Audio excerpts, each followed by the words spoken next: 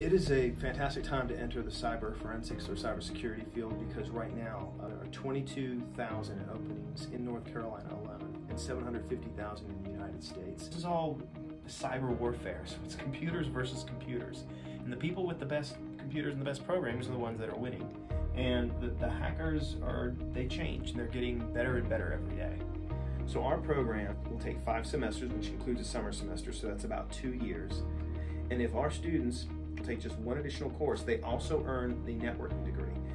You will finish with 2 degrees and 3 certifications. People who are in networking are sort of like the plumbers of the internet. When there is a leak, when there is an outage, you call someone in networking to restore network connectivity or connectivity to the internet. And I don't think it needs to be said how critical that is. You really can't have a network without securing it. You have to have security measures in place to protect that network, and that's why system security and networking go together so well.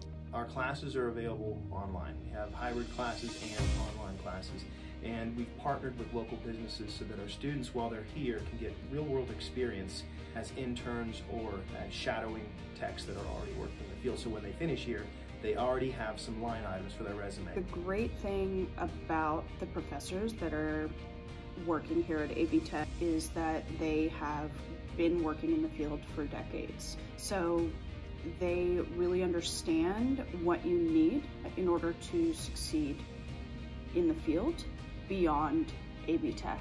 And the great thing that AB Tech offers, if you're enrolled in certain classes, as long as those classes apply to an industry standard certification, AB Tech provides a voucher. And these are very expensive certifications, so it's a great way to set the students up for success. I recently just passed my CompTIA Security Plus certification, and that was paid for by AB Tech.